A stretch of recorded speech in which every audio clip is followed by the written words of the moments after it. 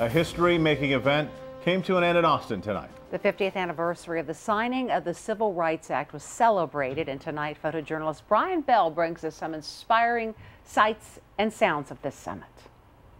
We shall overcome.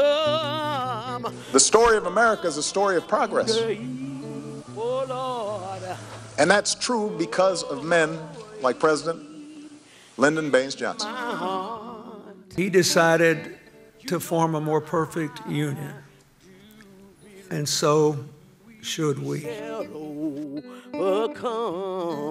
I stood behind him and watched America changed forever.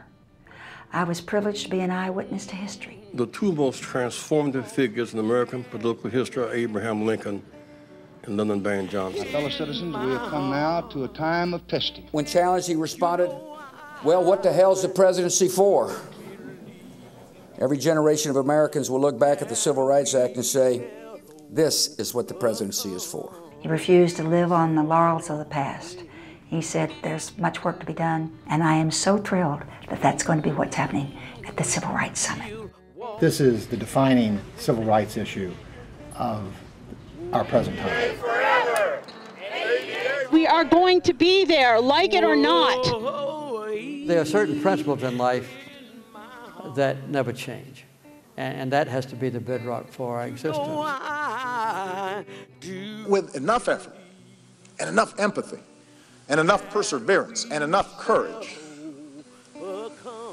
people who love their country can change it. A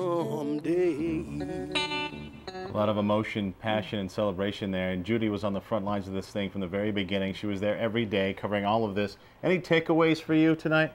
So many takeaways. It was very memorable. The president gave a very passionate speech about LBJ, and I think it touched a lot of people, no matter what your political persuasion. And of course, just seeing these history-making civil rights leaders, the people that are on the front lines at the very beginning, reliving that turbulent time in our history, that was amazing. But I have to say, hearing gospel legend Mavis Staples, she just heard her belt out, "We Shall Overcome," and watching the audience today lock arms, sway and sing along, it really brought tears to my eyes.